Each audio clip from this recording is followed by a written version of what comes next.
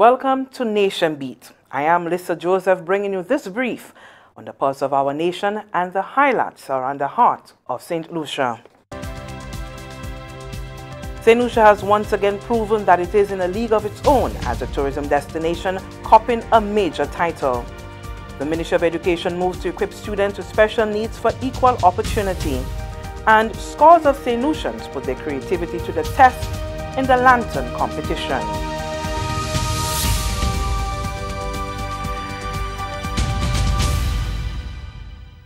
St. Lucia has once again proven that it is in a league of its own as a tourism destination. The island was named the 2018 world's leading honeymoon destination at the World Travel Awards Grand Final in Lisbon, Portugal. St. Lucia was nominated among the top honeymoon hotspots around the world, including Jamaica, the Maldives, Maui, Hawaii, Mauritius, and Paris, France. This is the island's 10th World's Leading Honeymoon Destination Award, but the first title since 2010. No other destination has won the coveted title as many times. St. Lucia's closest rival is Mauritius, which has won 4 times. To commemorate the award, the St. Lucia Tourism Authority unveiled a massive billboard outside the Hiranora International Airport on December 2, 2018, highlighting some aspects of the island that won its acclaim as the leading honeymoon destination. Minister for Tourism, Information, Broadcasting, Culture and Creative Industries, Honorable Dominic Fede, told the ceremony that the glory of the prestigious title truly belongs to the thousands of St. Lucians who are employed in the tourism industry. I want to dedicate this award to the thousands of tourism employees at the line level who go out every day and fight and compete for the destination of St. Lucia. These employees have been the most extraordinary ambassadors. Minister Fede noted that the World Travel Award and others like it highlight the importance of village tourism to the overall strategic plan to have the benefits of the industry penetrate every community. To make sure that when we talk about successes like today, that ordinary people in villages like Ancillary and Grosley and in Lakewood and Lavery can appreciate and have an acute understanding of what we really need. And so the village tourism project is so important to build that perception and to mobilize our entire populace around our #1 industry. Tourism still contributes about 65% of the direct and indirect contribution of the GDP to the local economy. And it remains a catalyst of growth for other industries. The World Travel Awards is the most prestigious and sought-after awards program in the global travel and the tourism industry. It was established in 1993 to acknowledge, reward and celebrate excellence across all sectors of the tourism industry.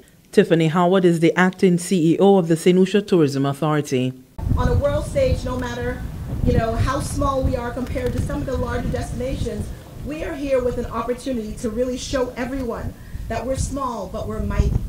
Chairman of the St. Lucia Tourism Authority, Nicholas John, received the award on the island's behalf in Lisbon, Portugal. Prime Minister Honorable Alan Chastney is attending the 18th special meeting of the Conference of Heads of Government of the Caribbean Community on the CARICOM Single Market and Economy, the CSME, in Port of Spain, Trinidad, from December 3 to 6, 2018. This special meeting was agreed to at the July CARICOM session in Jamaica and focuses on establishing an effective and meaningful CSME and looks at the CSME as a platform for growth and development. Several areas for the implementation of the CSME will be tackled, including expansion of categories of skilled community nationals, the principle of mutual recognition of companies, and effective settlement of disputes.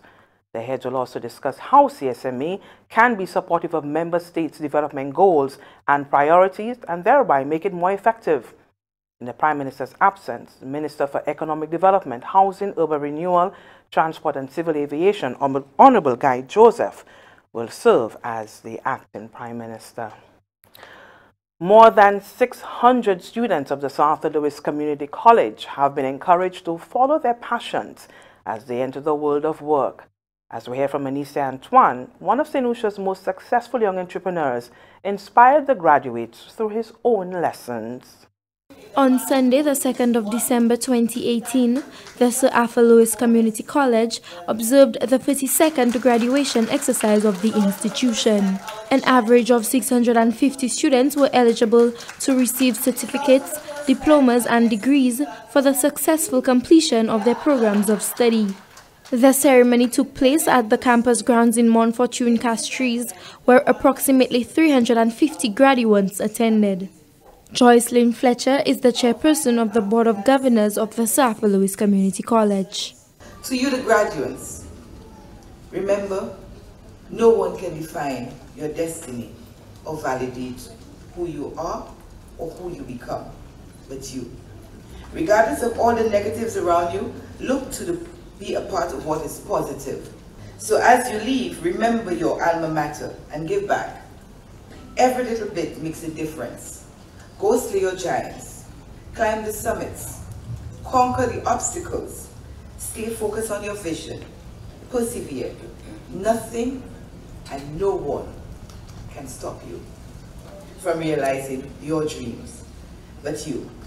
Guest speaker Joanne Dujo is a former student of the Sir Arthur Lewis Community College and a founder and CEO of Algas Organics. Algas Organics is the Caribbean's first indigenous agriculture biotechnology company. Dujo explained that this idea developed during his tenure as a physical education teacher at the Millet Primary School. I remember spending every break and lunchtime in the computer lab writing down business ideas in what I would call my dream book. So many ideas were born in that computer lab, and ultimately they led me to where I am today. On your journey, I would urge you to do the same. Don't let the comfort of a salary keep you chained to doing something that you're not passionate about. You only have one life.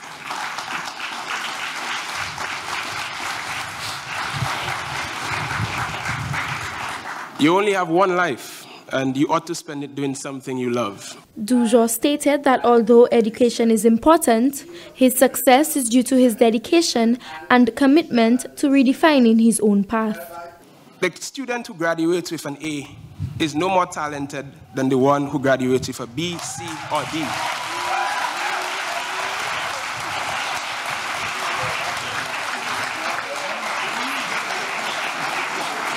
But there's a condition to that. And the condition is, that's not an okay to get a B, C, or a D, guys. No. The condition to that is the student who graduates with the B, C, or the D who has the drive and determination to succeed. What happens is that the A student has shown proficiency in the classroom. But guess what? Life is not lived in a classroom. In attendance were the Governor General of St. Lucia, Sir Emmanuel Neville Snack. From the Government Information Service, I am Anicia Antoine reporting. This is Nation Beat, coming up, equipping students with special needs for equal opportunity. How do I decide which telecommunications service provider to use? When choosing a mobile, landline, cable TV and internet service provider, or changing the one you currently use, here's what you should think about in order to get the best service to meet your needs. Why do I need the service? What is the quality of service offered? What are the rates? Are there hidden charges? How much can I afford to pay for the service? What are the customer service obligations of the provider? Not satisfied with the service? The choice is yours whether or not to use the service. This message is brought to you as a public service announcement by ECTEL, the NTRC, and this station. Welcome back. The Ministry of Education, Innovation, Gender Relations and Sustainable Development recently assessed the programs being offered to students with special needs with a view to equipping them with skills to become contributors in the society. In pursuit of an all-inclusive policy in the education sector, a concerted effort is underway to improve the service accessed by children with special needs.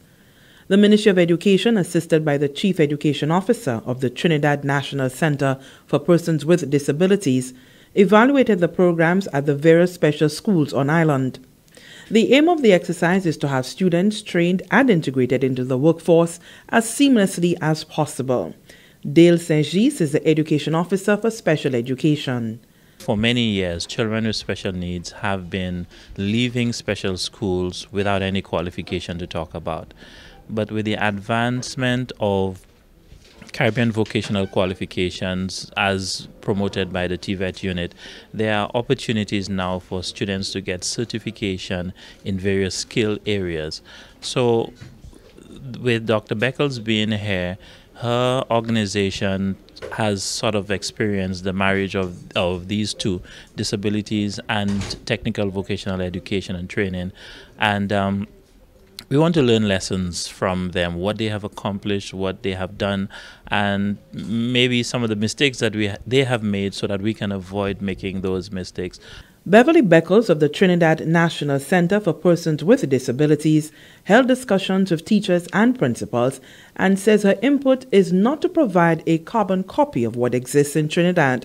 Ms. Beckles believes that St. Lucia must tailor programs that are market-specific to its locality. So you're not going to use all the same training that Trinidad does, but look at what St. Lucia has and tailor it to suit that. So it's a start.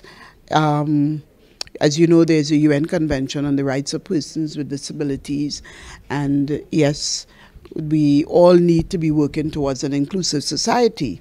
And in that respect, I'm here to share our experiences and also to learn from St. Lucia as well. It's not a question of a one-way, but we're looking at a very collaborative approach to what we do as we move forward. Colvey Samuel, Education Officer for Technical and Vocational Education and Training, says the unit is eager to collaborate with the National Center of and for Persons with Disabilities. We realize that NCPD is doing a lot of work with people with disabilities, and we in St. Lucia can certainly benefit from those opportunities, that sort of position that they've taken, especially as it relates to providing people with skills and also developing them holistically so that they can become integrated into society. Recommendations from the 3-day visit by Beverly Beckles are expected to form part of a strategic paper for stakeholder consultations. Scores of St. Lucians put their creativity to the test on the 1st of December as they appeared before the judges in the lantern competition. The competition is one of the main events in the December festivals. The Cultural Development Foundation has successfully hosted the first December Festival for 2018, the Lantern Competition. The December Festivals are a series of 3 traditional festivals which aims to bring the nation together by showcasing creativity through a lantern competition, the Festival of Carols, and the Festival of Lights ceremony. The lantern competition was preceded by a series of training workshops in which participants perfected their lantern making skills. Tyrone Harris is the Senior Events and Production Officer of the Cultural Development Foundation. It seeks to continue the tradition of lantern building in St. Lucia. This is traditionally a Christmas event, a Christmas tradition rather. This year, there's no surprise. The standard of the lantern is certainly as expected, and we have a number of new communities coming on from Choiseul to Monrepo. The results for the lantern competition will be announced at the Festival of Lights on Wednesday, the 12th of December at the Derrick Walcott Square. For myself, I have done tribute to Libo as well as Botham Remembered in Love.